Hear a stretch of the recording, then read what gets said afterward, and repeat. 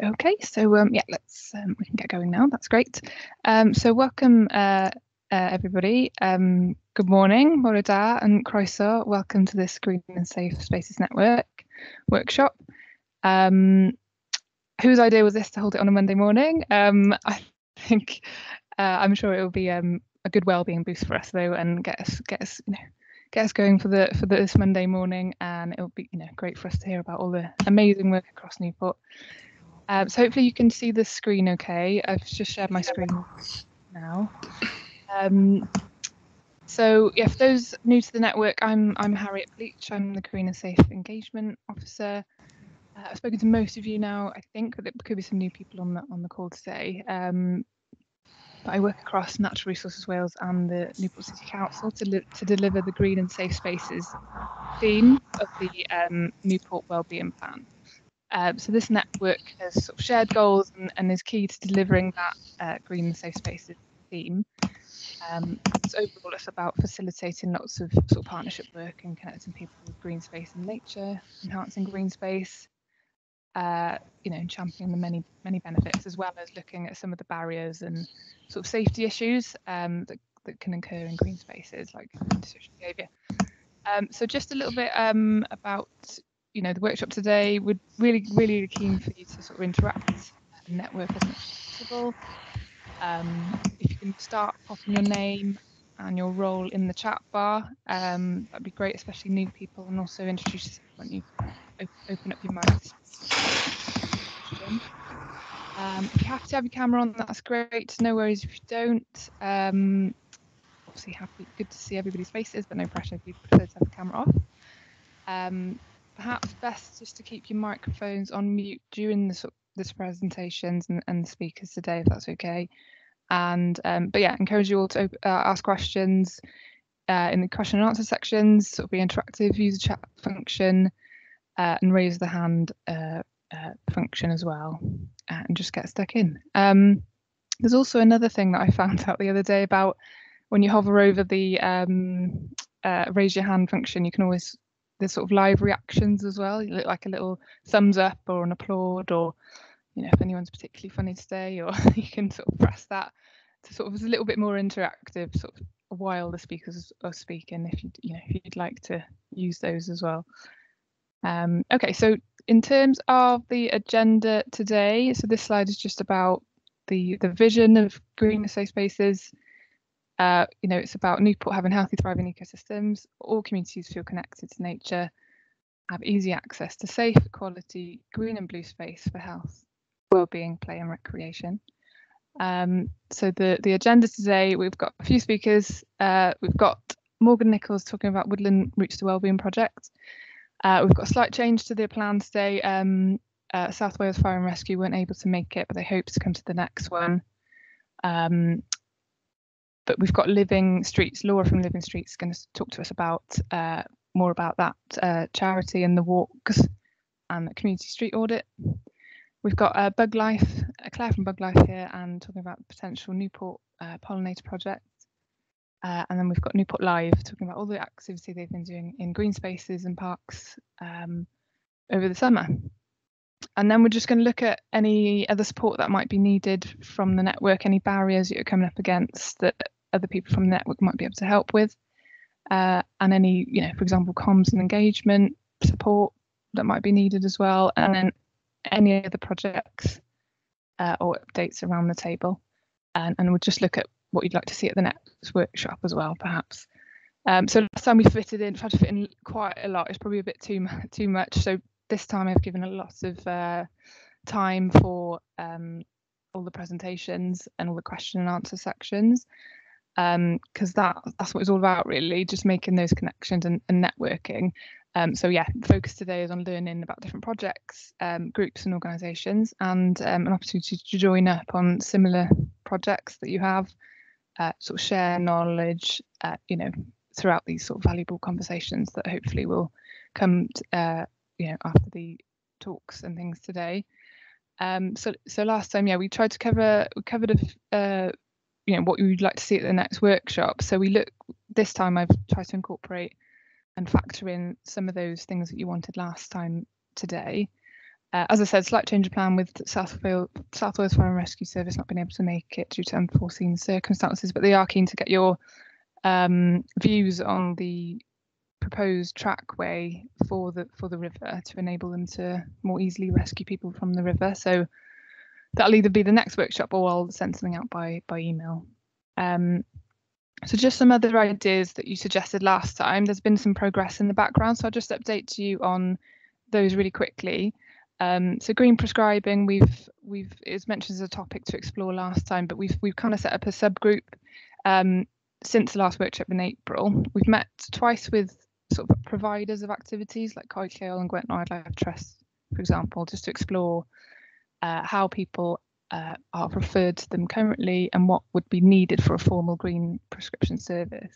We also presented to GPs and health colleagues to sort of gauge interest and what they might need and what they would, like to see from a formal green prescription service. So we're now aiming to look at this sort of Gwent wide and really keen to learn from a pilot that's taken place in Caerphilly. So we'll look at that sort of Gwent wide approach, and yeah, I'll keep you up to date on that. The next thing, we've got a green infrastructure map we've had created, but we're still uploading it onto the Newport Council systems. But once that's ready to go, I can share a bit more information about it and how we could use it as a network perhaps, but also maybe set up a subgroup to explore how to get that information sort of public and more easily accessible, in an easy way to use.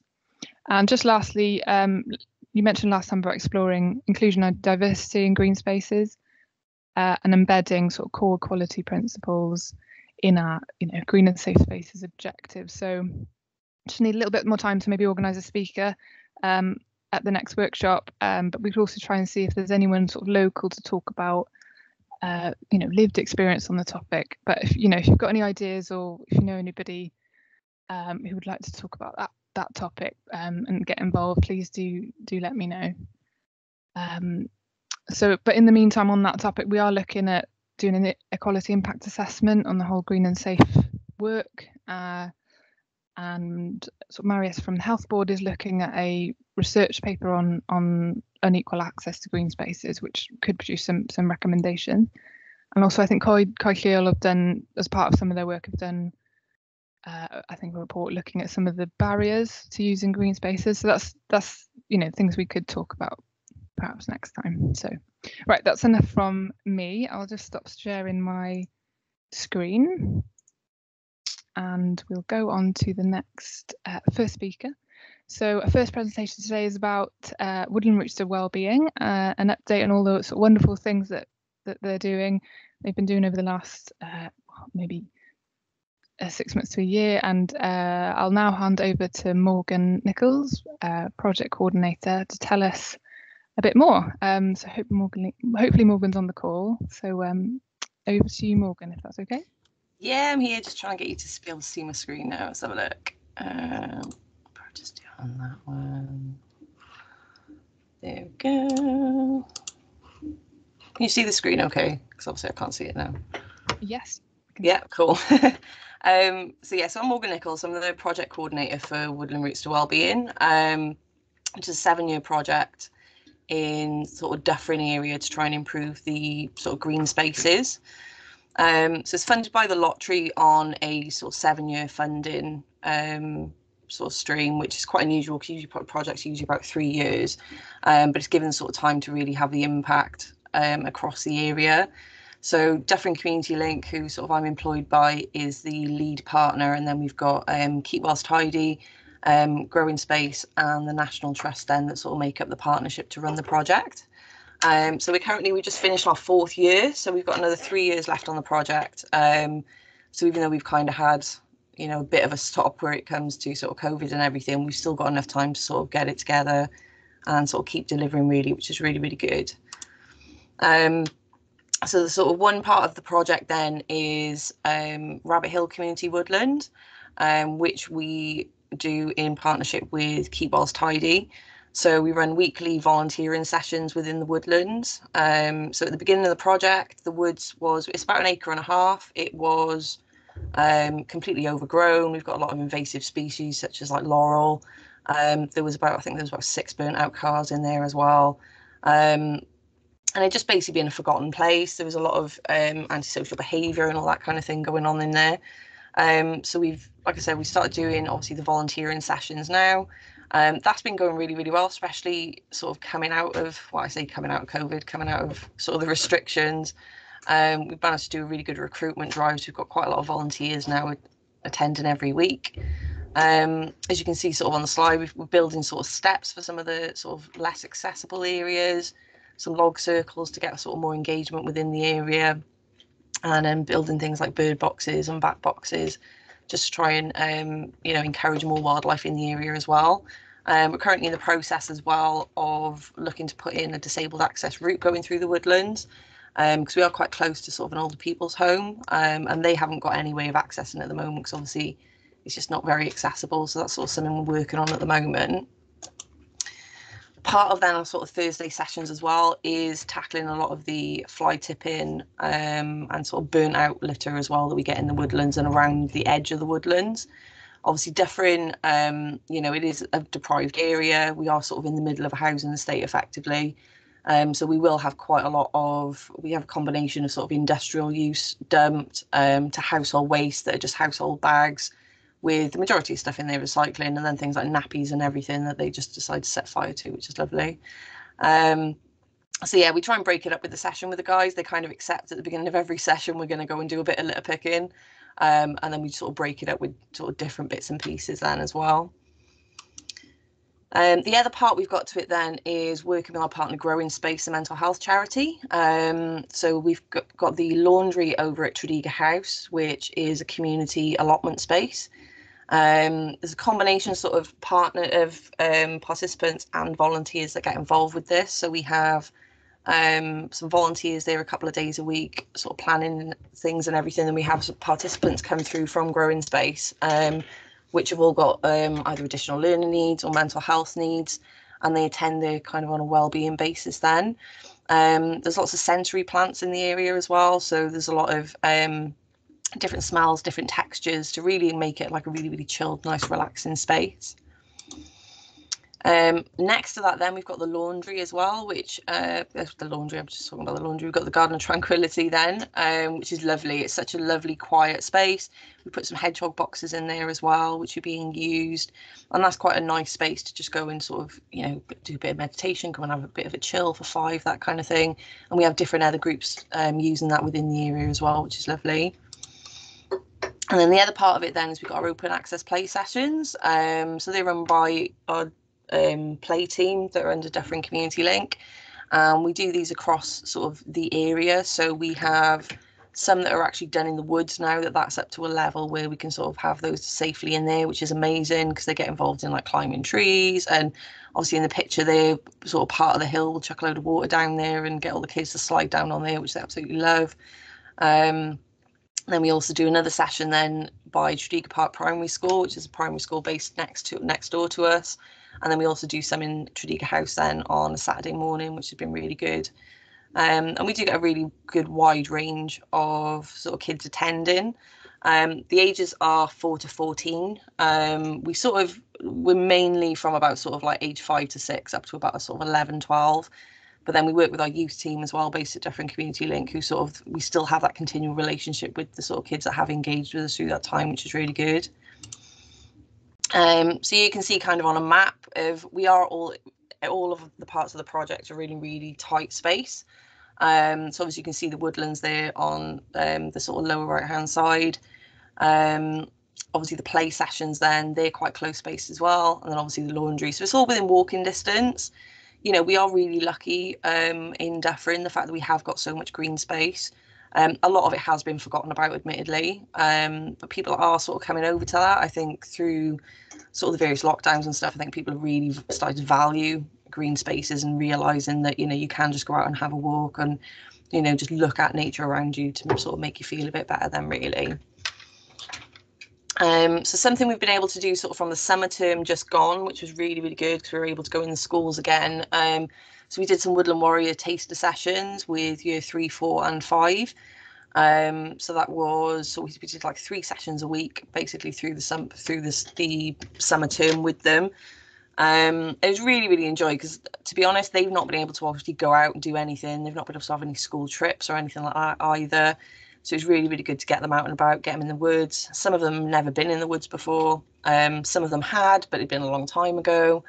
So a lot of the sessions we did with them was we did like an activity around sort of recyclable products and how long things take to decompose, and then link that into obviously some of the rubbish we actually find in the woods as well. We did a litter pick with them as well, which was really good. Just going around the estate, just sort of having a chat to them and being able to put the sort of learning into practice that we'd gone through on the previous session. Then we did some sort of bushcraft activities with them, making different ones, making kind of elder bracelets. And then their final one, which was the ones they were all looking forward to, was making s'mores and everything on the barbecue, which was great. And obviously we went through some fire safety and everything with them as well.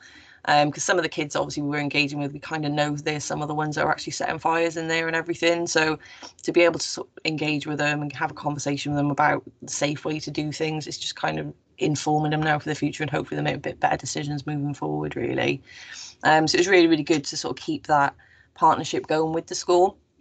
Sort of from September onwards, we are going to be running Woodland Warriors, but in a different format. So there's going to be 12 kids that are going to be from years 5 and 6. They're going to put themselves forward to sort of be part of that, and it will be sort of be within the school time. And what they will be doing is they'll be helping us to decide what they actually want to put in the woods. We're going to be doing different activities with them, different planting, so they can really start to take ownership of the woodland themselves as well. So we're in the process of getting all that sorted and getting them all recruited on for that as well, which would be good. Another bit that we've done sort of in addition to sort of the project, or a bit of a sideline, was we've got Nightingale Court, which is the sort of old people's housing complex, the other side of the woods. They do sort of the garden themselves, but obviously with their mobility and things like that, they were able to do some of the bigger jobs. So obviously we went and worked with Growing Space. Growing Space provided us all the plants, which they'd grown on site at Tredegar House.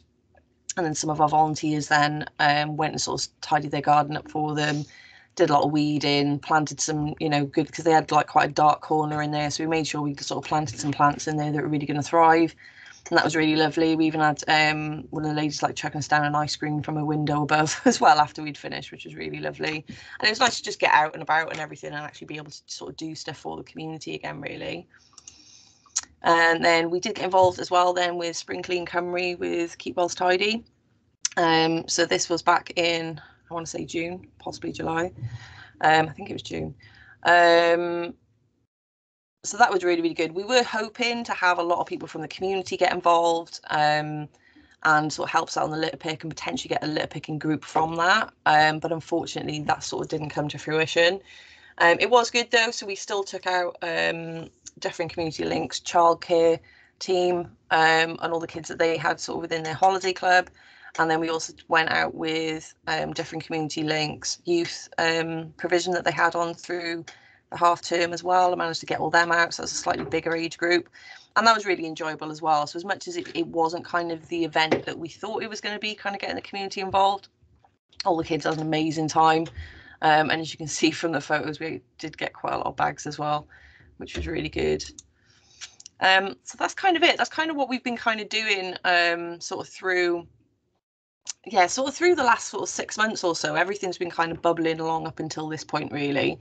But the last 6 months we've been able to actually get out within the community and do bits and pieces. We've then got a community event now coming up on the 25th of this month, which will be within the woodlands, and that'll kind of bring a lot of the projects together, so a lot of parts of the project together. So the play team will be out doing some bits and pieces. Then we'll have we're gonna have some seed bombs going on as well, make some bird boxes, and just really get people involved and sort of get a bit of community feedback from them as well, of kind of like, what changes they would like to see, if they've noticed the kind of changes and things like that, really. So yeah, I'm open for any questions. Thanks, Morgan. That's great. Thank you. Is there any questions from anyone at all? I'll just give it a minute to think. No hands up at the moment. Trying to get back onto. I can't get onto anything now. Wait a minute. Kathy just mentioned in the chat about some useful wildlife trust resources for climate change. So is it lessons for 7 to 11-year-olds? Is that right, Kathy? Yeah, I think they could go higher as well. I tried them out on our warriors this week, and it's quite complex. But I just wondered if you could use them with your woodland warriors. It might be useful, some of the resources in it. Just have a quick look at it if you want. Yeah, no, definitely. No, it looks really good. Thank you. They're very practical. You know, it's like the food web games and things like that, just to link it in with what they're seeing and achieving and planting. It's just taking it an extra step to get that thing to connect to nature. But if you want me to come and run some of those, let me know, or yeah, you know, facilitate them. I'd be very happy to do that. So. Yeah, that'd be amazing. When we get them sort of set up and I've got some of the session dates and everything, I'll give you a bell, and yeah, that'd be great. Thank you. That's great. Thanks, Morgan. So the event on the 25th, would you like us to sort of promote that, or is there any? Yeah, that'd be amazing. I can get the sort of flyer forwarded over to you and everything. Obviously, put it on our social media channels as well and stuff. But yeah, that'd be great if you could. Yeah, great. So if you pop it over to me after, I'll share it with the network if we can support in that way. That would be great to do. So we've got Jo Gossage with her hand up. If you'd like to come in. Yes, please. Thanks, Harriet. Hi, Morgan. We're gearing up at the moment. It's a bit far in the future, but we're gearing up for a big plant sale type event next spring at Tredegar Park. Okay. And just wanted to sort of mention it to you and any of the other partners on here, because from what I could see, you might want to sort of do a bit of a promotional thing, or maybe get the community geared up to making, I don't know, the bee bombs or whatever you're talking, because we're going to invite lots of different companies and little independent growers and things like that. So it is a commercial thing as well as like a community thing, but it would be good to have an extension into the community. And Growing Spaces, is anybody on from Growing Spaces? I don't know if they're on the meeting today, but yeah, I will be trying to connect in with them and get them to perhaps come along as well. So just giving you a bit of a heads up there, and if you want to sort of discuss it, if you can give me a shout, and I'll put you in touch with the parks team that are arranging it. Okay. Yeah, that'd be amazing. Thank you. Okay. Thanks, Jo. Jo, have you for that? Sorry, what was that? Sorry, Jo, have you got a date for that yet? We haven't got a date. We're looking around about the Easter break time, so April time. So we haven't got a firm date yet. Sorry. We should actually get this. Yeah, but it will. Yeah, we talked to Cardiff Plant Fairs, and it's going to be round about the sort of the weekend after Easter, probably round about that sort of time, when everyone's like up and doing their gardens and wanting to do things, and yeah, Great. Off the winter. Yeah, that's it. Thank you. I just had one question, Morgan, before we move on. I just wondered how it was in terms of, like, obviously all the restrictions, like how you sort of managed to navigate all of that. It's been fun. Yeah, it's not been too bad, to be honest. Obviously, when we've been, the majority of the time it's quite good because a lot of our stuff is outdoors. A lot of the volunteering sessions we still managed to go for the majority of the time. There has been sort of right at the beginning of the original lockdown, obviously, yeah, nobody was out. And around Christmas time, we did have to sort of close down. I think it's like about 2 months we couldn't have any volunteers on site, which was, it was frustrating, but we had kind of myself and Matt from Keep Wells Tidy. We were still going out every Thursday, keeping on top of stuff in the woods and just kind of doing a bit more of the mundane stuff, ready for obviously the volunteers to come back. We're still keeping in contact with them, having the odd like Zoom catch up as well. With our play provision, that was slightly different. So play obviously is allowed to continue even when it happens with lockdowns. Obviously, we did think obviously having open access when we'd have up to 30 kids there wasn't really probably the best idea. So what we did was the play team did some targeted play sessions with sort of family groups and sibling groups, and that was received really, really well. So we worked with the youth team and on our knowledge of the kids that we engage, and sort of worked out, which kids would kind of really benefit from it. and worked in conjunction with the school as well, and getting sort of recommendations of the kids that they knew kind of would need really benefit from something like that. And that did really well. So we'd have like a couple of sessions a day, the days they were doing it. So we were able to keep in touch with those kids and still able to give them that really like chilled, relaxing time where they can just like mess about and just be kids. Because a lot of them come from sort of quite, you know, not necessarily great sort of family backgrounds and stuff that have got a lot of resources to support them. So that was really beneficial. But yeah, so we were still able to kind of do bits and pieces. But yeah, obviously it's good now that we've pretty much got everything all back on track like it was, which is great. Yeah, definitely. Okay, thank you for that. Suzanne Maddox just put in the chat about, you know, if you need any help with volunteers, there's a few contacts there, Claire and Medjabin from Gavo, just, you know, if that's helpful. Great, thank you, Morgan. So we'll just, if there's no more questions, if you do have any questions, obviously just put them in the chat, we can ask a bit later, but we'll just move on to the next speaker now. So we've got Laura, who's kindly sort of stepped in from Living Streets, and Laura's just going to tell us more about the work of the charity and about some weekly walks that are in Pill and about a community street audit. So over to you, Laura, if that's okay. Lovely, thanks, Harriet. You're all going to have to suffer with my face or look at something else because I haven't got a presentation. So just to introduce myself, my name's Laura Service. I'm a white non-disabled woman in my 40s with short brownish blonde hair. I'm a project coordinator at Living Streets, and I've been with the charity for about 4 years now. I've got a background in kind of heritage education, and I've been working a lot with schools within the Bristol area. I'm actually based in Bristol, but I'm now been working for a couple of years now over on a project in South Wales. And Living Streets, how many of you are sort of familiar with the charity Living Streets? Just as a quick overview, we're a walking charity, a charity for what we call everyday walking. So I kind of like to think of it as there's two arms of Living Streets. There's one that's the campaigning side and one that's the behaviour change side. So our absolute core is our campaigning. So we campaign against pavement parking.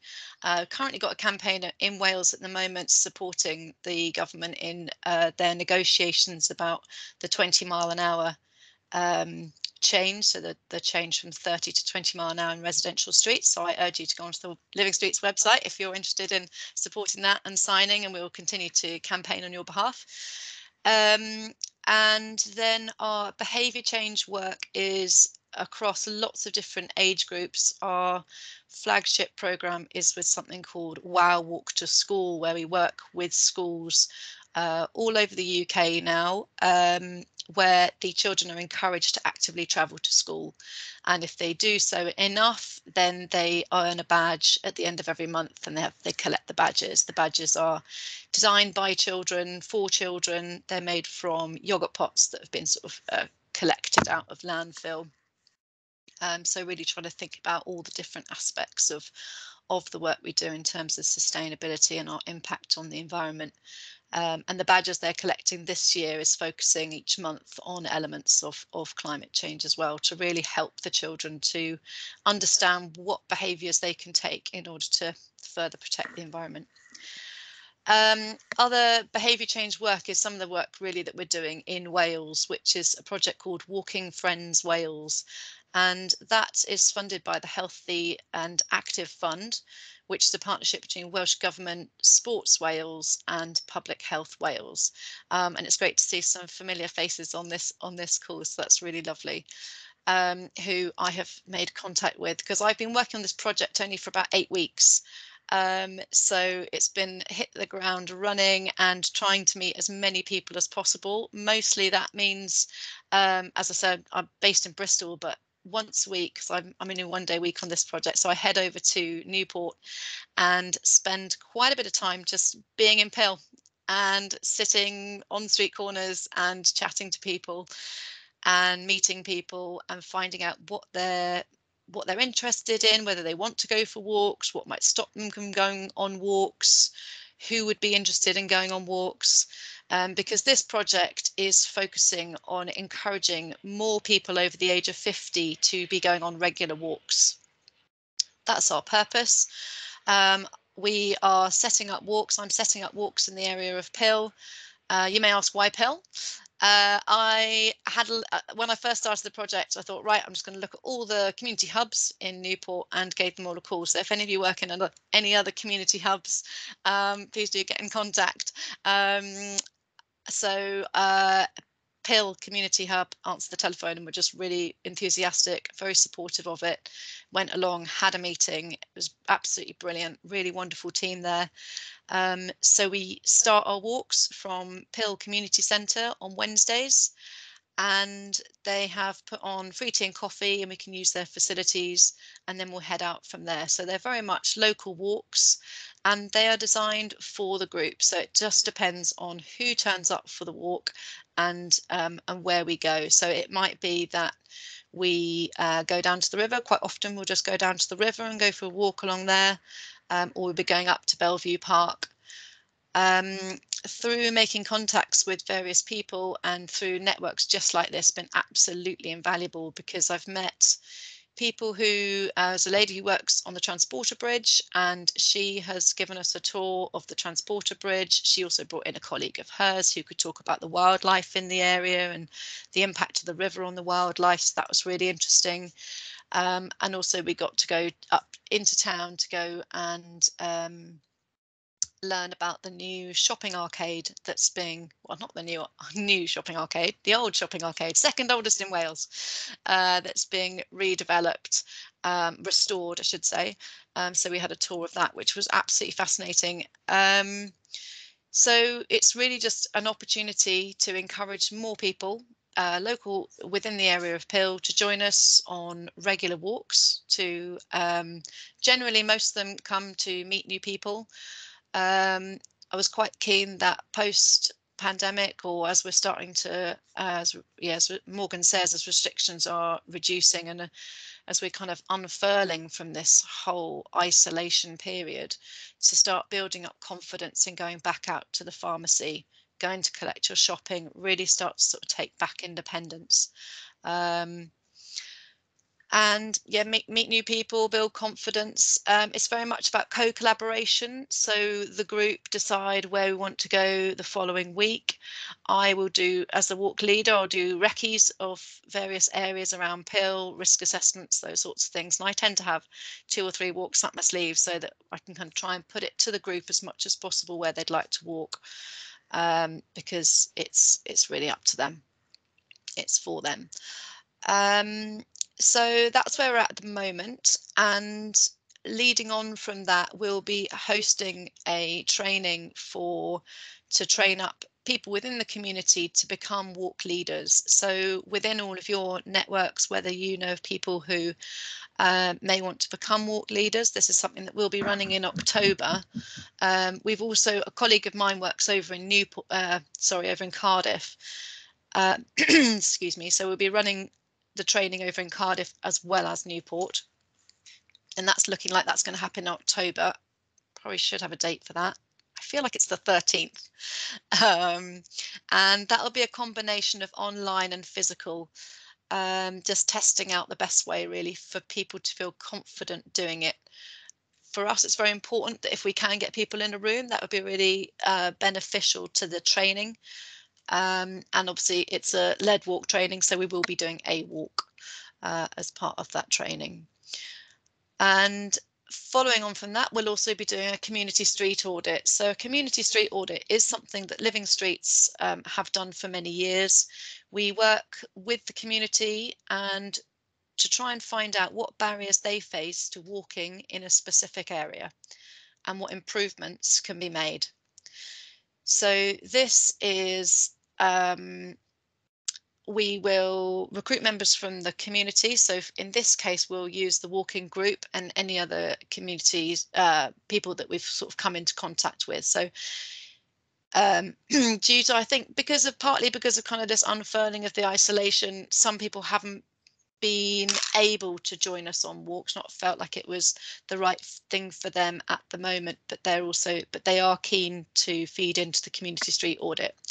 So we'll have a pool of people who will decide where that community street audit should happen, what roads should be included, what areas should be included, and then I will lead an event, 2 events probably, and physical events on the ground. We'll go around and we'll have sort of a bit of a checklist and lots of chats at specific areas as to what those problems might be that they face in that area, and improvements that can be made. I'll then write that report up, and then that is shared with Newport City Council and any other organisations who might be able to feed into some of those improvements. So it could be Keep Wells Tidy, it could be also, I mean, I'm quite new to the specific area, and I get a sense that there are a lot of groups and organisations and charities that could feed into this. I've mentioned it to Pill Community Centre, and they've already flagged a couple of projects that are happening at the time, like Safer Streets projects that are happening in Pill, which quite a few of you are probably aware of.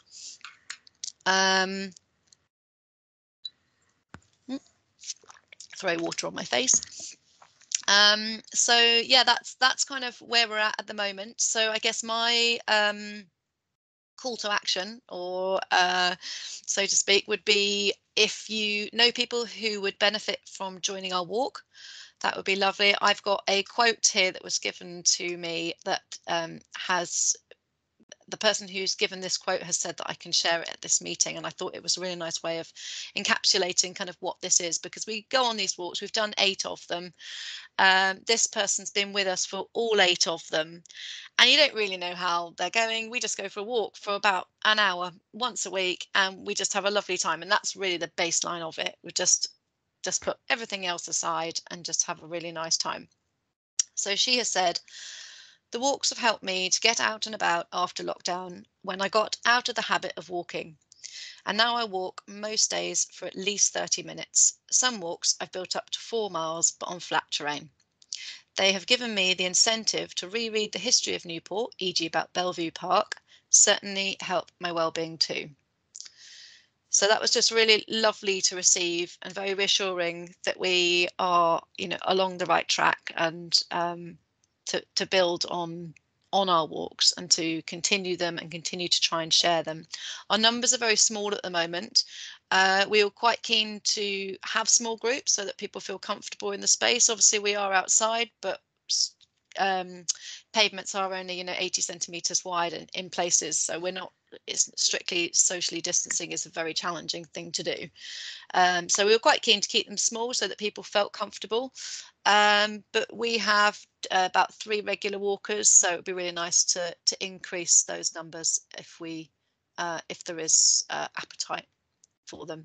And we do keep mainly in Pill, so it is, you know, along the river, in Bellevue Park, going past the surgery and the shops and all of those elements. And for me, it's really important about the sense of place, because I was quite conscious at the beginning of this project. I thought, well, people have potentially lived in Pill all their lives and know every single inch of it, and walking in Pill once a week is not something that would be of any interest. There was another thought that I had, which was that people would have been in isolation potentially for the last 16, 18 months and feel it's very comfortable remaining in isolation at home. Thank you very much. Yes. So those 2 were my main barriers really to be aware of. So I'm quite keen to remain in the area, continue to talk about going on walks, and gradually tease a few people out. And those who have come and are, you know, they're all local to Pill, have said things like, oh, I've never really looked at this bit of Bellevue Park. I've never really been to this corner. I thought I'd spent a lot of days in Bellevue Park when so-and-so was in hospital, and I used to walk her every single day. But yeah, so it is really nice how we are seeing areas of Pill that they didn't know, and meeting new people and sharing different experiences that people have had in Pill as well has been really rich. So it's been lovely. I think I probably witted enough, Harriet. Thank you all Thank for you, Laura. listening. No, that's brilliant. Thank you so much for that. I mean, they sound like the walks, they cover so many things, bringing the community together. It's all about the history, culture, and, nature. And if you're in the park and the river and everything, they sound really, really good. So, yeah, if anyone has got any questions, please do raise your hand now. Or, if anybody knows of other people that, as Laura mentioned, can benefit from these walks or would like to do the training, the become walk leaders, please do let us know. I don't know if Laura, you can pop your email in the chat if you haven't already. You may have. There's a few comments in terms of Susanna's just said would love to catch up with you, support a wide range of organisations supporting people over 50 with diverse needs. So Suzanne's popped her email in the chat there. Jo from Pobble Housing has just also mentioned she works with several over 55s communities. Would like to sort of catch up with you about that as well. Yeah, lovely. Jo, there's someone else I've spoken to in Pobble, which the name is, let me just quickly, Samantha Howes. Yeah, Sam is my line manager. Yeah. Girl. Yeah. So, okay. So yeah, if you've already heard from her, then that's another thumbs up, then, isn't it? That I'm thinking along the right lines, and it's going to be supported by management. So that's really good. Yeah, lovely. Okay, thank you, and I'll catch up with you too, Suzanne. Thank you. That's great. Thank you both. Just to say, Joanna, Suzanne just mentioned about it's a really nice way to get feedback from people rather than a survey. Obviously, just chatting to people on the walk. It's a much more sort of pleasant and organic way of engaging with people. So that's yeah, it was a tricky one because we've got some questions we wanted to ask our walkers after a few weeks, and I emailed them 4 questions just to see how we're doing, what could be improved. Has it made I don't know what was it, not has it made any impact, that's a bit leading, but yeah, 4 straightforward questions. And then I thought, as I sent them to the walkers, I was like, it shouldn't really come from me because I lead the walks, and as much as I can say in the email, please be honest, it's really important. People sort of default to being nice, maybe. So I think having done it, the next time I do it, I will ask them to send them to my colleague who works over in the Cardiff, area, so that it can be a bit more, impersonal, whatever the word is. You know what I mean? Yeah, definitely. Thank you. Jo Gossage, you've got a question? Yeah, me again. Sorry. Just a quick one. The Active Travel Network map consultation is live at the moment. The mapping is all been split up into ward bases. It's available through the Newport City website. If you go on to Traffic and Transport and then on to Active Travel, it'll open the link there. So you just keep linking through. You have to do it, if you're on a computer, you have to do it through Chrome, because otherwise the mapping for some reason doesn't upload. Lovely. If you do it on your phone, it does. And you can, that statutory consultation it's running till the 23rd of November.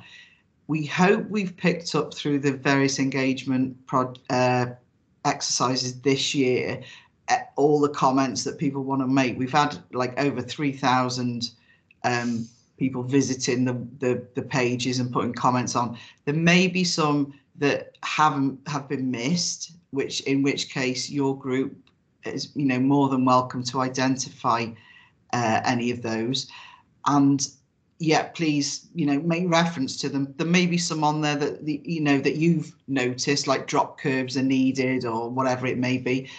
And yeah, it might be on there and you can say, yeah, that's great, support it, and please do this because we walk down here every week or every other week or whatever it is.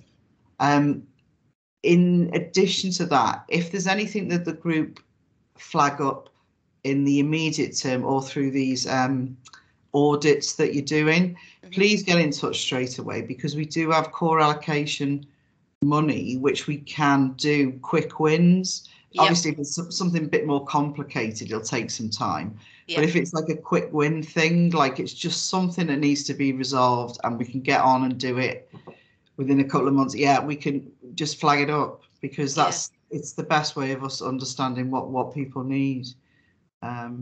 So yeah, that's lovely. Thank you. And your job title, are you Service Manager Environment and Leisure at Newport City Council? Yeah. Brilliant. Okay, thanks. And are you a Joe or Joanne? Oh, either, I don't mind. Okay, all right, thank you. Great to meet you. Great, thank you. I've just popped the link to the Active Travel Network map review in the chat for everyone on the group as well. Thank you. You can help share it, or obviously take a look at it yourselves. So that's in the chat there. Kirsten's just asked for your email address as well, Laura. That's okay. Just typed it in. Great. I've got a flyer of the weekly walks as well. Can I give that to you, Harriet, to distribute, if that's all right? Yeah, definitely. Yeah, pop that over to me and I'll send it out with the sort of follow-up email after this. Super, thank you. Great. Okay, thanks everybody. So yeah, we'll just move on to the next talk. To the next presentation now. So we've got Claire from Bug Life, who's going to tell us a bit more about Bug Life itself, but also about the potential for a Newport pollinator project. So if that's okay with you, Claire, I'll hand over to you now. Thanks, Harriet. I'll just, I've got a few slides, so I'll just try and share my screen here now. Bear with me. Ooh. Can you guys see my screen? Yeah, I can see that. Yeah. Great. Okay. Cool. So I'm Claire Dinham. I'm the Wales manager for Bug Life Cymru, and thanks very much, Harriet, for inviting me along to speak today. So what I'll do is I'll just give you a bit of an introduction to Bug Life, and then I'll tell you a bit about some projects that I think may be relevant to the network and to Newport.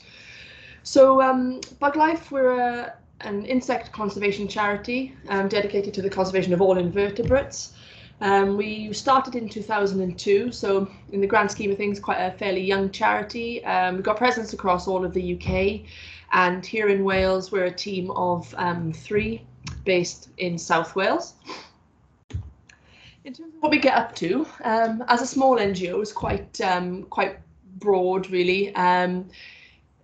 Surprisingly, in some cases, so we do conservation projects on the ground, raise awareness about invertebrates, do a lot of campaigning. So some of the campaigns you may have seen recently, the Bugs Matter campaign, which was a sort of sticky, it's like a, license plate on your car, and then at the end you have like a bugometer and see how many bugs have splattered, basically. So I don't know if you've seen in the news about all the reports about invertebrate declines, and you hear these anecdotal stories about years ago how windscreens would be covered in bugs, but now it doesn't really happen. So the Bugs Matter campaign was something that Bug Life did in partnership with some of the wildlife trusts. So it's just trying to get people interactive, doing something simple that they can easily achieve to look at populations of invertebrates and how they're doing. We've got a No Insectinction campaign, which is a public-facing campaign around raising awareness again about invertebrates, about them having room to thrive, so having connectivity and appropriate habitats across our landscapes, having safer spaces for invertebrates. So that's things around awareness of invasive non-native species, the use of pesticides and pollution, and then also friendlier relationships with invertebrates, which again is a lot about just shouting out about bugs and why they're important, because not everyone's cup of tea, which is absolutely fine, but it's just good to raise the awareness that they're essential for our food chains, for pollination, for healthy soils, a vast variety of things. Another one we got ongoing at the minute is Pot Watch, which is around the movement of plants across the globe, really, and some of the issues that brings. So one of the main things we're trying to flag up at the minute is the importation of flatworms, and trying to promote purchasing plants and the soils that they come with at that sort of local level, as opposed to imported materials. And then at the UK scale, we've got a couple of national schemes. So we've got important invertebrate areas, which is very similar to if you've heard about important plant areas or bird areas, but it's basically flagging up some of our most important and special sites for invertebrates across the UK. So in Wales, we've recently gone through a process of mapping our important invertebrate areas at that fine scale level. So that's now been completed, and we'll be publishing that on our website in the coming weeks. And that's something that can be used by, by all partners, stakeholders, even members of the public if they're interested. It's important for planning and development to know where our most important sites are and what those key species are. Because otherwise that information doesn't really, doesn't necessarily get out there. And then another key initiative that we have, which I'll talk about a little bit more when we talk about the projects, is Beelines. So Beelines is a landscape scale connectivity initiative for pollinators. Again, it's UK wide, and we've gone about mapping this at a regional level. So in Wales, we did it over a period of about 1.5 years, doing it in sort of chunks. We did West Wales, South, Mid, and then North Wales, working with a wide variety of partners and stakeholders, local record centres, held a bunch of workshops with partners, who know their patch on the ground very well, and that helped us then to create these. I guess I like to see or think of Beelines as sort of pollinator motorways, which then are really essential then to be connected up to our A roads, B roads, and paths and tracks and things. So it's just a sort of key connectivity route, and that's not to say anything outside of it isn't important, but it's just channeling our efforts and restoration to try and create resilient networks of pollinators really across Wales and across the UK. And we are delivering and leading on projects as BugLife, but we've also got partner organisations who are leading on projects as well to deliver within the Beelines network, which is really great. So I'm just going to highlight 2 projects which may be of interest. You may have heard of Natur am Byth. So Natur am Byth is it's a huge brand new project, National Heritage Lottery funded project involving 10 different organisations. So it's Natural Resources Wales and then 9 NGOs. I probably won't be able to remember all of them, but aside from BugLife, we've got organisations like Bumblebee Conservation Trust, Amphibian and Reptile Conservation, Bat Conservation Trust, RSPB, Vincent Wildlife Trust. And it's landscape scale habitat projects and also single species projects. So this is a big sort of 6-year project. The one that'll be of most interest to yourselves in Newport is the single species project based around shrill carnaby. So that project is being led by Bumblebee Conservation Trust, but as BugLife we are a partner within their project. So the shrill carnaby is our rarest bumblebee in the UK. There are 5 known populations, 3 of which are in Wales. So we've got South Pembrokeshire along the Castlemartin Peninsula, and then we've got around sort of the Kenfig area and Neath Port Talbot coastal areas. And then of course the Gwent Levels then is another key stronghold for the shrill carnaby. So that project will be delivering for that species. So we've literally just, as in the start of September, started our development phase of this project. So there's an 18-month development phase, and if that's successful, we'll then move on to a 4-year delivery phase. It's a national lottery project, so as well as the importance of habitat work and species conservation, is also a huge element of this project is around community engagement and empowerment to take action for nature at the local level. That would have been easier if I just put up this slide instead of trying to wrap my brain with who the partners are. But you can see there who the 10 core partners are, and then there's a huge list then of delivery partners as well. So this is going to be a really significant project for species recovery in Wales that's just begun. And then over the past sort of few months, I've been working with partners in Newport to develop a Newport pollinator project. So more specifically, that's been working closely with Newport City Council, so Lucy Arnold Matthews and Luke Stacey, with Gwent Wildlife Trust. I know Kathy's on the calls with the Stand for Nature Wales project in particular, with Harriet, Natural Resources Wales and Bumblebee Conservation Trust and others. So this is a pollinator specific project where we've identified 4 sites across the city. So these are the Road to Nowhere down in Coed Cernu. You may or may not be familiar with this site, but it's a site that's been subject to huge amounts of fly tipping over a long period of time. A couple of the local community groups, particularly the Marshfield Magpies and Celtic Horizons litter picker groups, have been really instrumental in campaigning to get that area cleared, again working with the council and others. That's now underway, and adjacent to that site is some brownfield land which is partially owned by Newport City Council. Really nice brownfield habitat, so I think that's a great area to involve in the project. We've also got Pill Mill, the community centre that's already been mentioned, so Harriet, Lucy and I, as well as input from Kathy, been chatting to the centre manager there. We're potentially looking at doing some wildflower enhancement or something similar, particularly within the raised bed areas right at the front of the community centre. So I'm aware that type of thing has happened in the past, but was subject to sort of vandalism and pulling shrubs and things out. And I know the centre manager has had some issues with the sort of outside furniture, but they've had some outside fencing installed, and that sort of decreased those types of issues. So hopefully doing something around involving the local community and people who live in that particular area, getting involved in seeding or plug planting or whatever it may be, will help build a bit of that buy-in, as well as brightening up the front of the centre and just making it a bit more sort of visually attractive as well.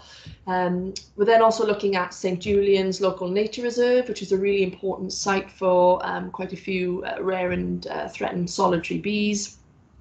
And then also a site in Alterine called Barracks Wood, or it's locally known as the Tumps.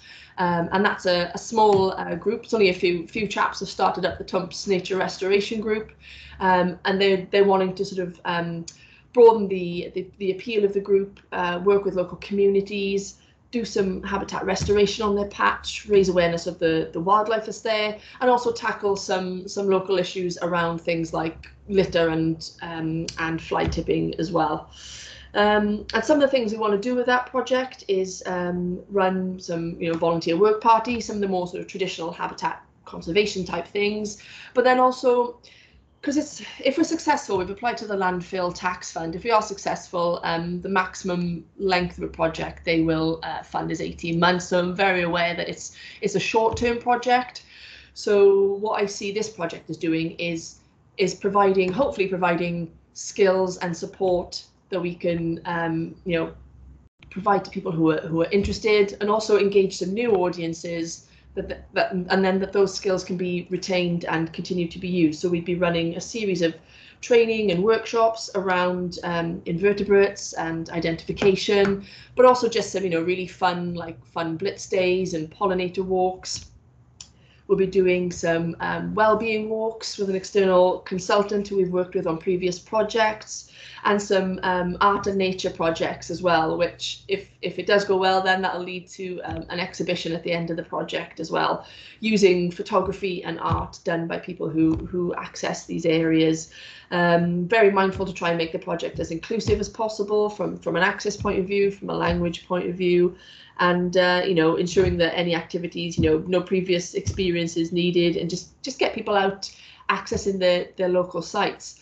We've done some community consultation as well with support of some of the local groups, and I think the Road to Nowhere is quite an interesting site.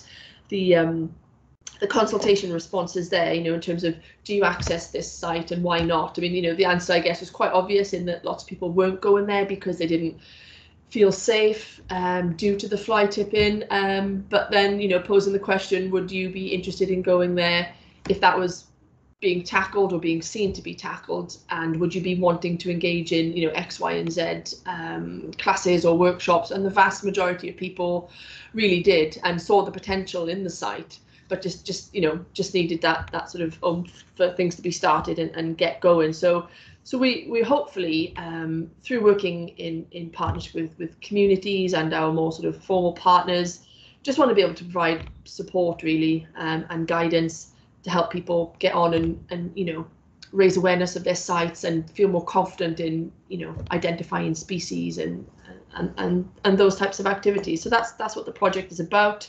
We're also trying to engage sort of more widely. So as I mentioned, we've been in touch with Kathy, who runs the Stand for Nature Wales project in Gwent, which is around engaging young people in sort of climate change and nature conservation. She's very kindly helped us in terms of some consultation work there and speaking with young people.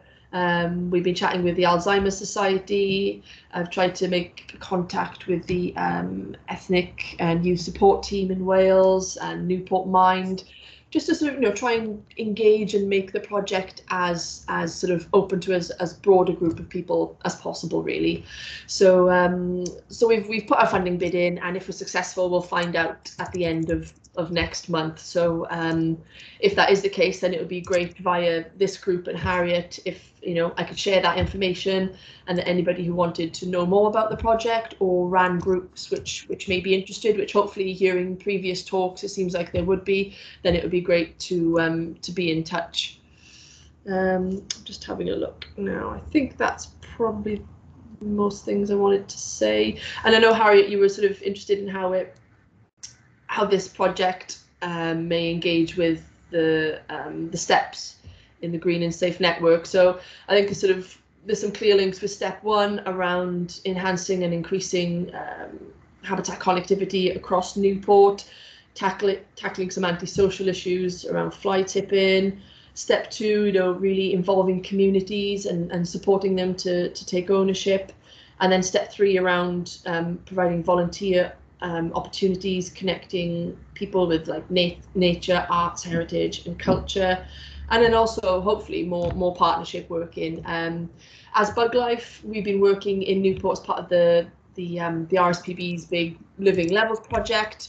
But outside of that, we've not done too much in Newport. So this project, even the development work of the project has helped us to make loads and loads of connections. So I'm really crossing my fingers that the bid is successful. But if it's not, I think I've made some really good, you know, initial partnerships and links that we can go on and, you know, work together in the future.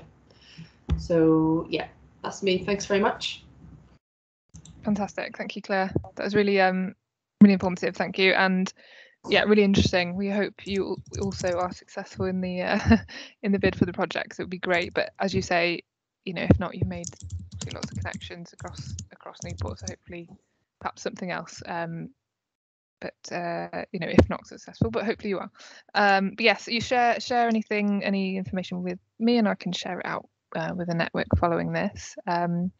Has anyone got any questions at all? I'll just check the chat while you're having a bit of a think.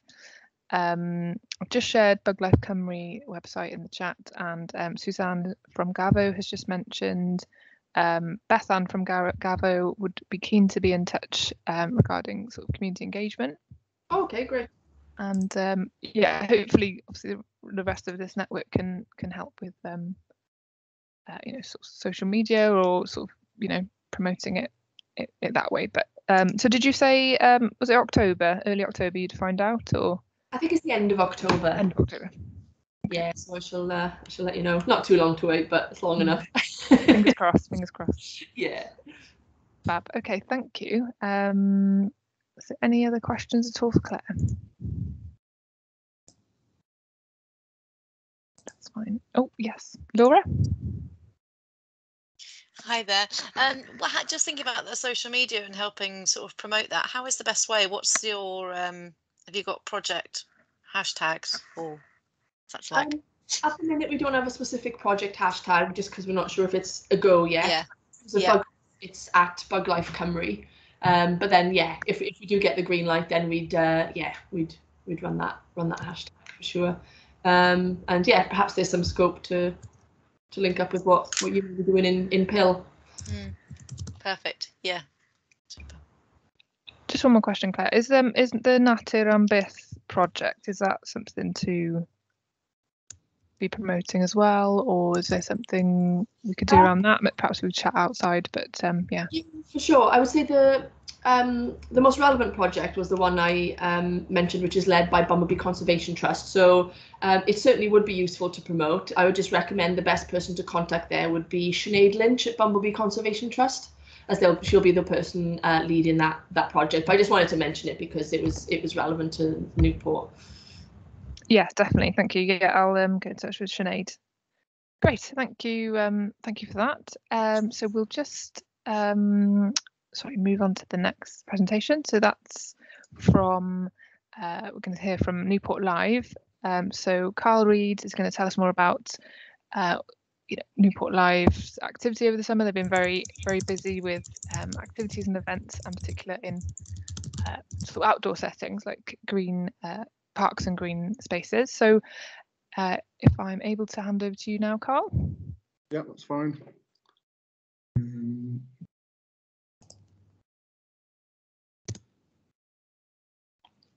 you see that screen? Yes, yeah. Thank you. Is that all right? Yeah. Okay, so yeah, so it's I'm Carl, and I know a fair few people on the call. So we're Newport Live, charity linked quite closely with Newport City Council and Public Service Board partners. And my area of work within Newport Live is all of the community side of what we do, as well as Newport Live with our leisure facilities and the Riverfront Arts and Theatre.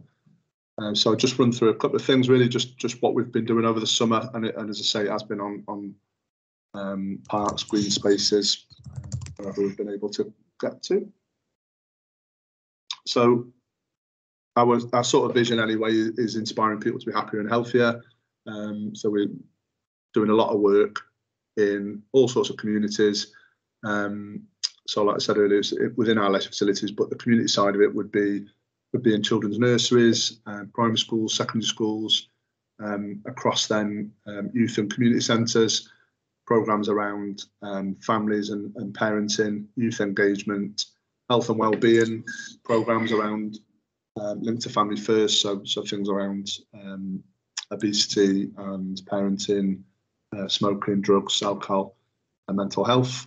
And then we do more traditional sports development type work, which is working with sporting pathways, which would be children have an opportunity to play sport or physical activity and then having a pathway to progress or participate as long as possible in their life.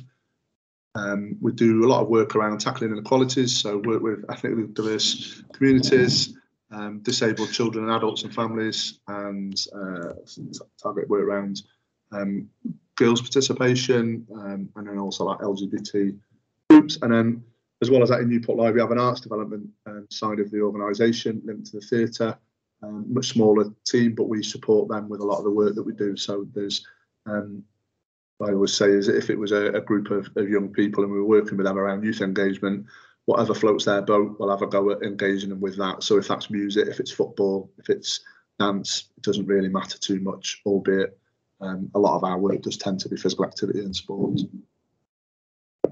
So over our programmes, some of the work would be at the younger stages is like physical literacy. So that would be in nurseries or with Flying Start, and then into the younger stages at primary school. So that's just kids learning how to, before they play sport, learning how to throw, catch, jump, run, and trying to get an equal footing so that children at different primary schools in different areas all come to secondary school and high schools at ideally the same sort of levels as they would in any other subjects. We do a lot of work around developing young people. So we've got programmes around alternative education, referrals linked to community safety, linked to schools and the Bridge Achievement Service, the pupil referral units. And then we also have kids who come directly out of secondary schools, and a lot of that is about, at whatever level they're at, is working with them in a one-to-one or a mentoring capacity and supporting them to either have a pathway into becoming a coach themselves or volunteering or helping them on their pathway maybe to university. But similarly, it might be about them staying in education, around getting basic qualifications around like ASDAN levels, rather than where they might be struggling in a secondary school setting. Some of that is getting younger and younger, so we are doing work with primary schools as well around early intervention work. We work with Family First, have done for 7, 8, 9 years, however long that's been going for. and the space panel. So we receive referrals there around health and wellbeing and families who need support around, might be mental health, could be around activity, different things. Deliver lots of cooking and eating programs in schools and community centres. So we work with neighbourhood hubs, and then pretty much every school in Newport we work with in various capacities. A lot of work through Positive Futures programmes, so youth engagement, community safety. We got funding from the Police Crime Commissioner for the work that we do with the Positive Futures programme. That's now a regional programme across Gwent. And links obviously to organised crime and any early intervention issues that come with those younger children linked to families in certain areas of Newport. And then, as I said earlier, the sort of tackling the quality side. And then how this fits to the group today, Green and Safe Spaces. So over the summer, we just, after lockdown and this past 18 months, we'd had some additional funding, but we were quite clear on what we wanted to do, which was to get out onto green spaces and parks. We've done projects before, like sport in a park events, where we've done 2 or 3 of them in the summer. And this year we just decided that we'd do a lot more. So we started like a pop-up sport event, which would be shorter than sport in a park, so half a day, but getting across as many communities as possible on green spaces, parks, wherever we could be the grass space at a primary school area if there wasn't a community park area. So we did that with basically trying to increase levels of physical activity, get people active and support emotional wellbeing and mental health. We also did some work around so children who are not on free school meals linked to food poverty. So work with the council, a couple of quid for some funding around that. We've done programmes like Fit and Fed before in communities, so this was a way of trying to merge it all together. So every child who came to one of our events got a free packed lunch, fruit and water, and those that really needed it the most, if I'm honest, we're taking it away with them, and we have plenty there for them to be taking home. So it links really into getting more families out onto and local communities onto green spaces, spending time in green spaces short term, around health, play, recreation, physical activity.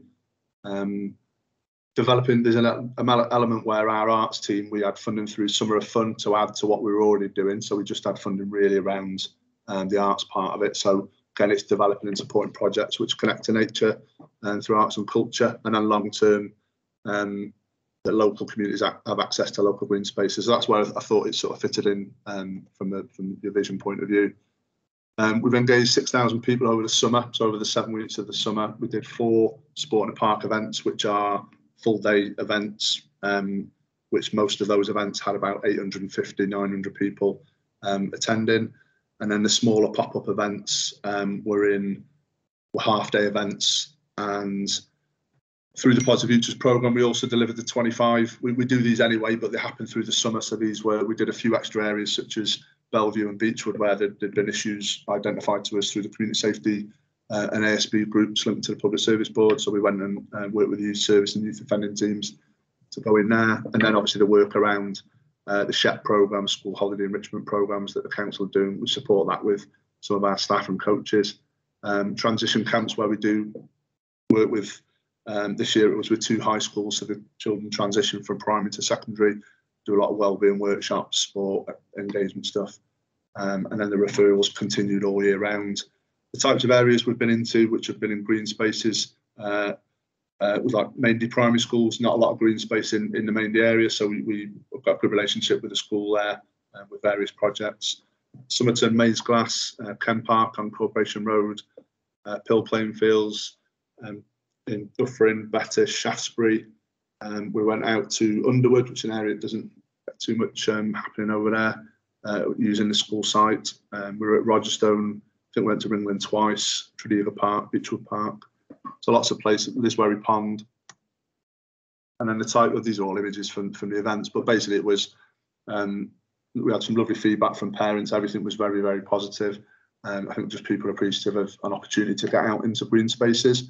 And the kids, I think the nice thing that we saw was children being able to play, seeing parents. So we would facilitate that and provide coaches to deliver tennis, volleyball, whatever it might be, football, bounce castles.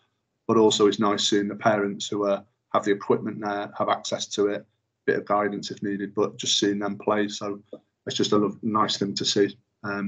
This is just dodgeball before. I think they had a video of this before it went mental as the kids were throwing the balls at each other. So yeah, just kids getting out, families getting out together. That was at Tredegar Park. We also engaged with a company called Forces Fitness through Summer of Fun funding. So they came to every event and they just offered something slightly different. So team building things, obviously the different activities like this. And then we also had different services. So youth offending service were at every event. Links into neighbourhood hub staff, links into arts development. So every event had plenty on offer. And it just, as I say, it's aimed more at families, but you do get young people. So some areas that we went to, the event would finish at 4ish, and then we'd have maybe 4 or 5 o'clock-ish. We'd be then back in that same community using the same sort of equipment and staff, but we'd then engage at a youth intervention age, which we'd normally do through Positive Future. So we were able to do that. Especially at Tredegar Park, obviously they've got the Wheels for All partnership there with the council, where we've got inclusive and adaptive bikes which are available to book for families to use. But all of our activities and all of our delivery, wherever we deliver it, is inclusive, and staff are trained in engaging people with disabilities and support. That was at Tredegar Park. This is in Ringland. So again, our staff, we recruit older people, we recruit younger people, people from different communities. Some are academic, some are not, and it gives us a real rich mix of staff who are, depending on what the setting is, they're all able to engage. And I saw it firsthand with speaking to little kiddies and engaging them and making it fun, speaking to different families and from different communities. And also they can engage with young people and are linked to that sort of antisocial behaviour side of what we do as well. So it was really, really good to see the staff.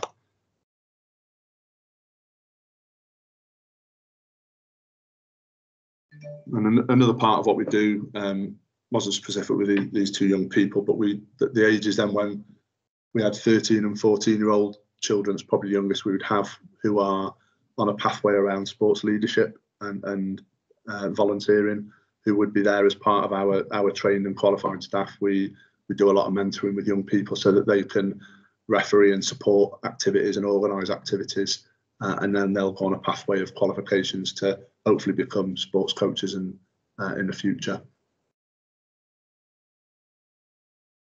Obviously, we provide information and signposting, but there is something there around, like the community connectors do, that sort of social prescribing to physical activity. So we do that. This is some of our fitness staff who would be promoting some of the activities that are on in Newport. Doesn't have to be in our facilities, just what's on in the areas. Like I said earlier, we gave out over 1,400 packed lunches, fruit, water to lots of families. Lots of families were following us around. So at this event, which I think was up at Underwood, at Landmartin Primary School, there was families that were travelling from ethnically diverse communities, but were travelling and following the event, who were based in Dufferin, and were coming to most of them. So there's obviously a need for this type of thing. The activities were all free, the events were all free, and obviously the packed lunches were as well. Some of the youth engagement work we do through Positive Future. So I think I said earlier, but we're in on a regular basis. We're in Ringland, Allway, Dufferin, Pill, working with various partners around the sort of work we're doing. There was a community cohesion cup as well with the police at the stadium at the Sports Village this summer. Really well. Just some of it wasn't all just sport. There are other activities and crafts and different artists that were paid for through the Summer of Fun funding, who had different things coming on at each event, just because it's something different. That was it, really. So it's just really an opportunity just to update on some of the more physical activity side and wellbeing side of what we're doing on green spaces. That's it, really. Amazing. Thank you, Carl. That definitely gives us a lot more insight into, like you say, the recreation and play side of things out in our parks and green spaces. So amazing work you've done. Been very busy over the summer. So much considering, obviously the last 18 months. It's great to see, and for people to have had that opportunity, kids to get out and about and play, and get outside. So it's just reminded me to sort of get in touch with maybe the art side of things, just linking this work with some of the art side. So I think I've got a contact for that, so I'll do that.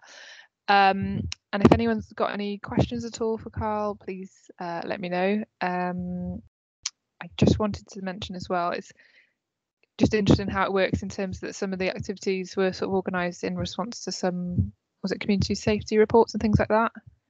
Is that the case for some areas?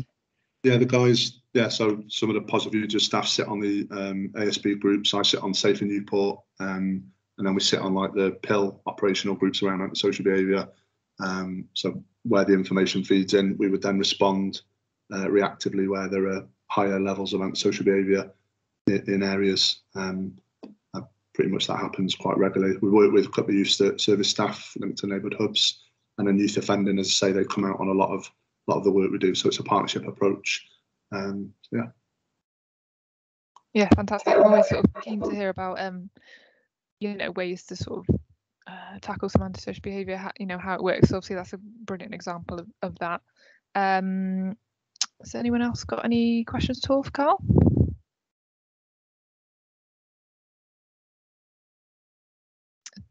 Should be just ask a question about, is the Connect Centre open?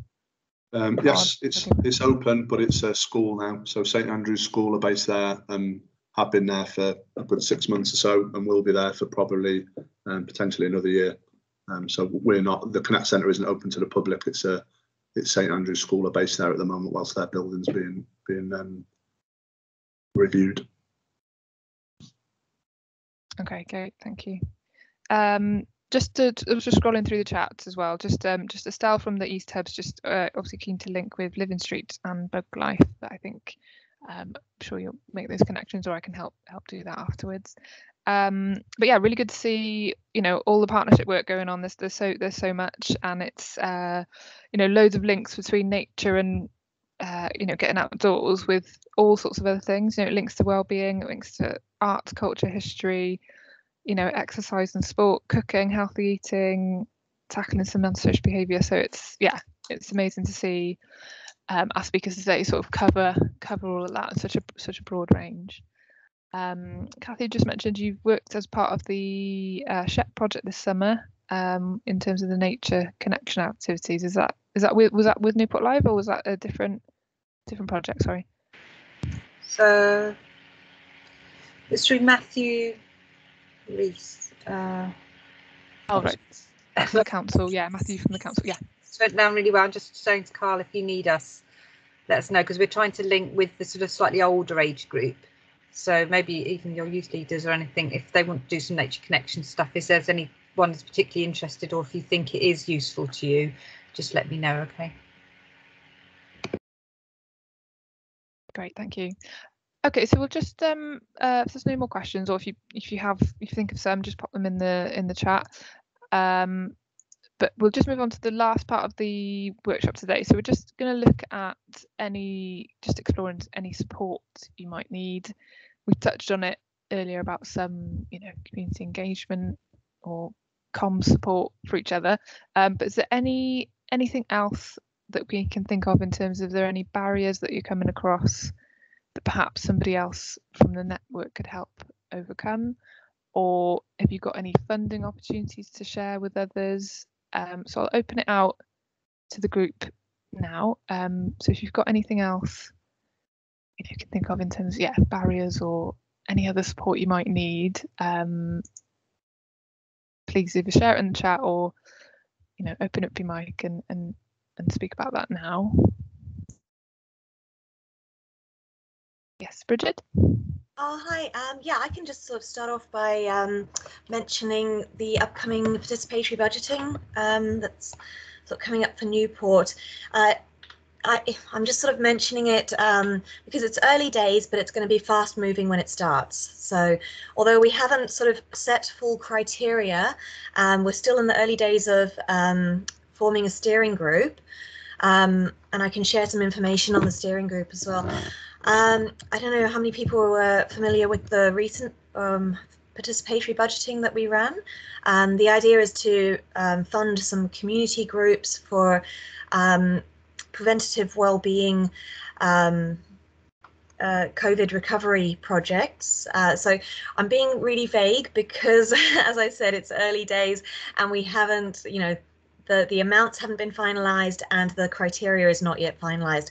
But we'll be starting the steering group up in October, and we'll be hopefully opening for applications in December, with allocations in January and February. And there's a large amount. It's looking like around 400,000 that's going to be up for grabs as well. So that's quite a lot of money out there.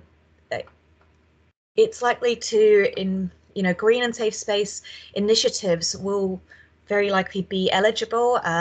In a COVID recovery, as I said, it's hard to say because I don't want to say criteria that haven't really been set.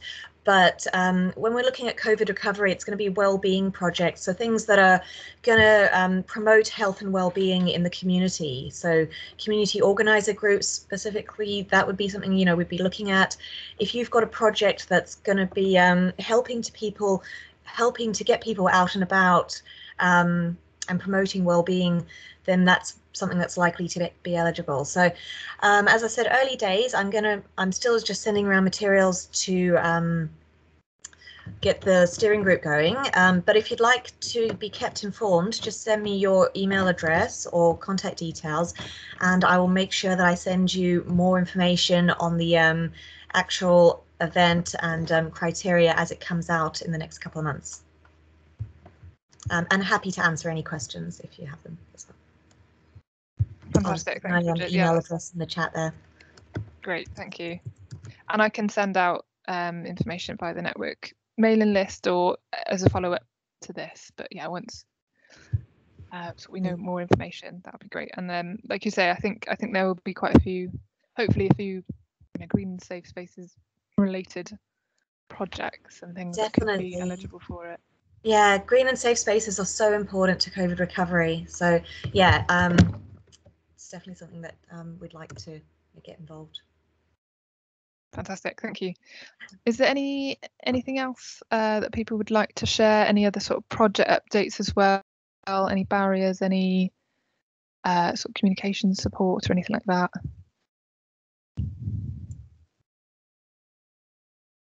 No. Okay. I've just popped in the newsletter just about the My Wild Newport hashtag.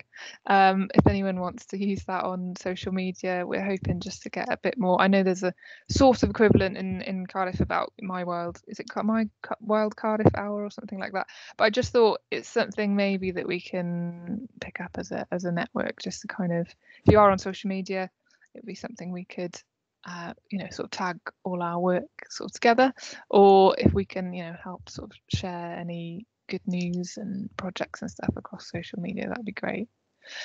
Okay, so if there's nothing sort of, outstanding that you'd like to share, or any sort of barriers that you're need to overcome at the moment, but if you do think of something, obviously just remember that obviously there's a sort of big network of us that can sort of help support, or we can sort of work together on those things. Marietta. Sorry, just one quick thought. I was just thinking, I'm just finishing off the rapid review of evidence around barriers to access to green space. I was just wondering if I circulate it to this group, if maybe if anyone's got time, you could give me any feedback on that. So I'm going to, if I send a draft round, if that's all right. It's just like a rapid review, so it's not like a huge giant literature review, but that just would be helpful. Thank you.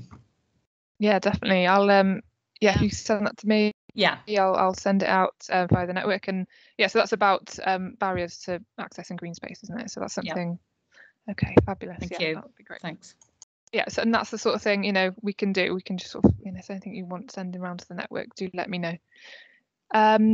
So just to touch on what we'd maybe like to see at the next workshop. So we've just mentioned earlier about diversity and inclusion in green spaces. I think making green space more inclusive.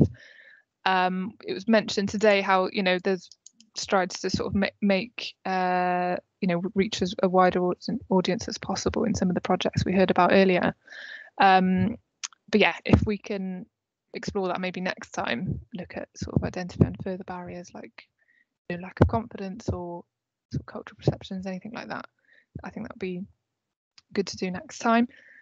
If there's anything else you'd like to see, so anything that springs to mind, you did mention perhaps someone from Flight Urban Action Wales to come and speak.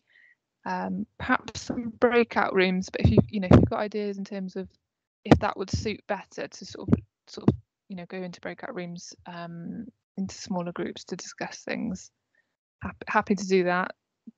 Do let me know, or if we can look at more safety aspects, an update from other people in the group. But yeah, if you'd like to present as well your project at the next workshop, that would be great to let me know about that. But if there's anything else Harriet, at the moment, yeah. It's Neil. It is from Flight Urban Action Wales. When is the next meeting? I haven't put it in yet. I was thinking about doing it towards the end of this year, but it might be into next year now. So it could either be, I imagine it would be more helpful perhaps January, February time for people. I don't know if everyone agrees with that. So sort of September now. Yeah. We're shortly launching the third round of our fly tipping campaign. Should be a national campaign, so that might be quite a nice time for us to run everyone through that, because there'll be lots of resources people can use. It will have launched by then. We'll be launching it later this month, but we will be having a push from Christmas on to try and get more partners using the resources. So if I'm more than happy to do a presentation on that at the next one. Yeah, brilliant. That'd be fantastic. Thank you. Great. So I'll let you know when the next one is. But yeah, that's perfect. That would be the sort of thing that we'd be looking to have at the next one. Great, thank you. Okay, so if there's nothing else that springs to mind at the moment, I'll stay on the call for a bit afterwards if you'd like to ask any questions or if you've got any more comments. But yes, thank you all for coming today. Thanks to our speakers and our presenters. So really appreciated all your time. Hopefully it's given you ways to sort of get involved and link up projects and ideas across the network. So I'll send out any information following this, and I'll send out the recording as well for those that want to recap or weren't able to make it today. So yes, our next workshop I think then will most likely be into next year. But as I say, the networks, I'm able to send out things to the network. We've got a mailing list for us, and there should be another newsletter coming out. So yeah, anyone's got any ideas for the next newsletter, do let me know as well. But yeah, don't hesitate to get in touch with me in the meantime. But yeah, thank you all for attending today, and we've got Laura, go on before I wrap up. I was just going to say, how often do your newsletters go out? Are they monthly or sort of 3 months or what? Yeah, quarterly, so every sort of 3 months. So the next one's I think November. Okay, but, awesome. Yeah, if you've got anything for then, do let me know. Okay, so if that's all, we've finished a bit early today, so that's gives you enough time for cups of tea for your next meetings. And yeah, thanks all for coming. So hopefully see you again next time. Thank you. Thanks everyone. Thank you, Harriet. Thanks, Harriet. Thanks, Great Harriet. workshop. Thank Thank you. Bye. Thanks, Harriet. Bye.